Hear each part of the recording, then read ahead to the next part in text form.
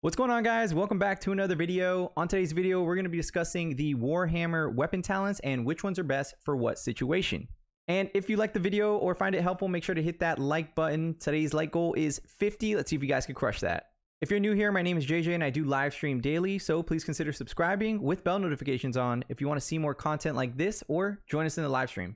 Last thing, I do have links to all of my gear below in the description, so if you're interested in checking that out, they are Amazon affiliate links. I do get a small kickback and it costs you nothing extra, just a way to support the channel.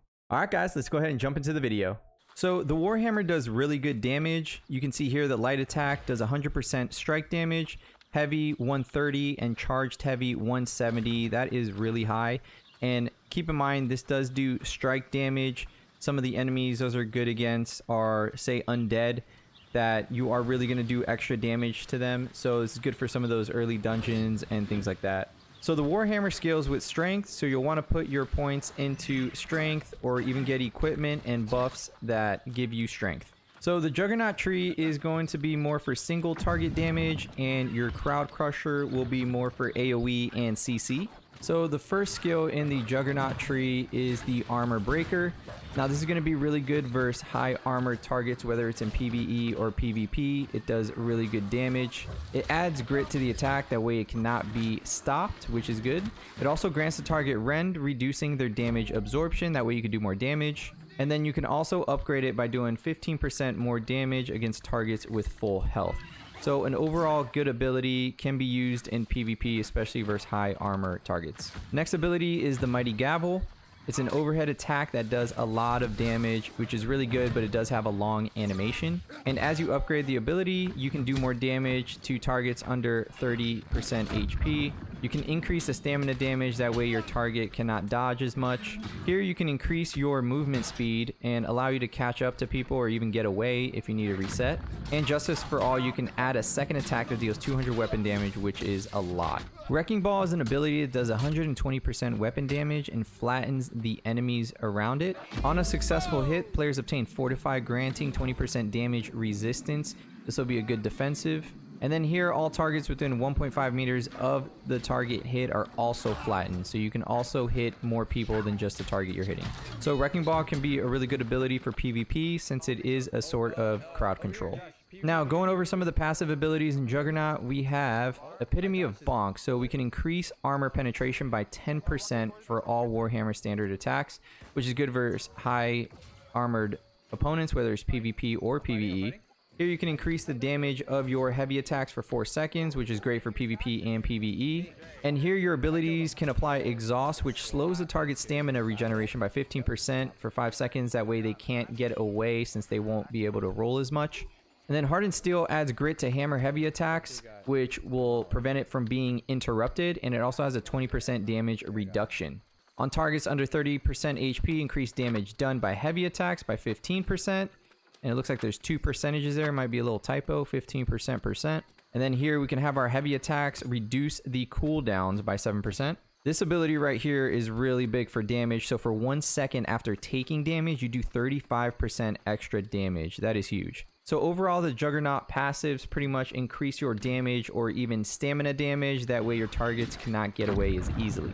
Also, remember, Justice for All is only for Mighty Gavel. So if you're not running this ability, there's no point of going down this talent tree all the way to the end. Now, Mighty Gavel is a high damage ability, but it is kind of hard to get off in PvP since it's a long animation. So unless you can set it up with a stun or something else, you may not want to run this, but if you find it easy to set up, then go ahead and try it. So under the Crowd Crusher tree, we have Clear Out, which is a wide swing that knocks enemies back and does a small amount of damage. So this is good if you're trying to get enemies off of you, or if you want to spread the enemies out for whatever reason. But for the most part in this, you're doing AoE damage, so you want the enemies close together. So you're not really going to want to do this all the time. You could also buff this ability and get a 10% defense bonus for 4 seconds for all friendlies within 6 meters. That would be good for like a war. The cooldowns reduce per person hit. This is awesome, so you can do it more often. And here, when you use it on a target, you get increased movement speed for 3 seconds, which would be good for PvP. So this would be a good ability for like a war. Here we have Shockwave, which is an AoE stun. in a 3-meter radius, and it does a small amount of damage, but the targets are stunned for 2 seconds, which allows you to land big abilities. And if you're a tank, you can add a gem in there so that way you can taunt enemies for 6 seconds. You can buff the ability by decreasing the damage dealt from the target's attacks by 10% for 10 seconds. That would be good for PvP and PvE. And then you can expand the effective range of the Shockwave to a 4-meter radius, which is good for PvE and PvP. Then we have Path of Destiny, which does a ground strike that erupts a linear wave of energy in front of you. Does a small amount of damage, but it's great for those people that are trying to run away, or if you want to hit someone from a distance. It does have a pretty good range as far as the path that it creates. Then you can buff the ability to stagger all targets in its path, which would be great for PvP. That way the targets become easier to hit since they're not as mobile. And then you can reduce the cooldown so you can do this ability more often. Once again, great for PvP. So for the passive abilities, we have Outnumbered, which increases damage absorption if surrounded by 2 or more enemies within 3 meters of the player. So this would be good for like a war or for PvE dungeons.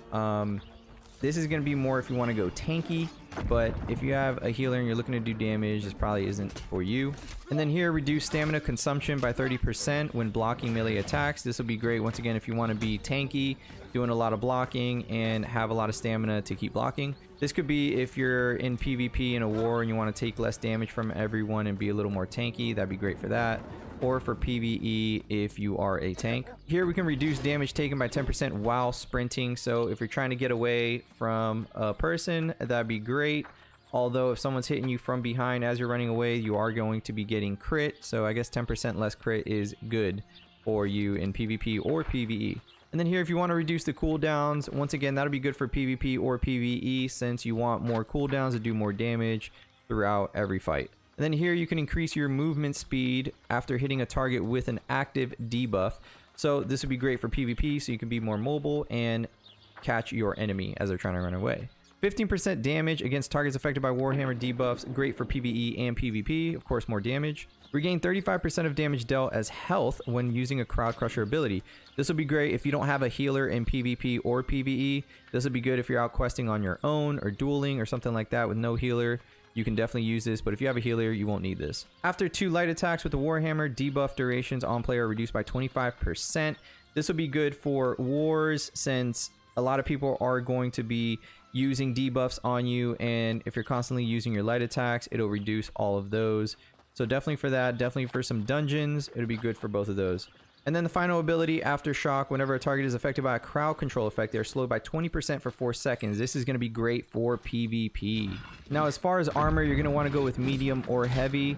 That way, your crowd controls are lasting a little longer. You are going to be within melee range, so you are going to be taking a lot of damage also. So you want the medium to heavy to keep you alive longer, because if you are dead, you're not doing any damage. Now, some other great weapons to pair this with are other ones that scale with strength. I like the axe because the axe has a lot of mobility, a lot of ways to pull the target towards you or for you to charge towards the target. Another one that a lot of people like to go is the hatchet with this, and the hatchet is pretty good for run speed. They don't have a gap closer, but they do move pretty fast, and that's why a lot of people run it. And for, of course, the last talent that prevents you from dying, which is good for PvE and PvP. Now, here are the talents I'm currently running, and keep in mind I am questing alone with PvP on. That's why I have some abilities that are helping me with regaining health, moving faster, so that in those PvP situations I could either catch the target or get away to reset, and also heal myself since I don't have a healer. Well guys, if you found this video helpful, please make sure to hit that like button and share with someone that may find it beneficial. Subscribe if you haven't already, and I'll see you guys in the next one. Thanks.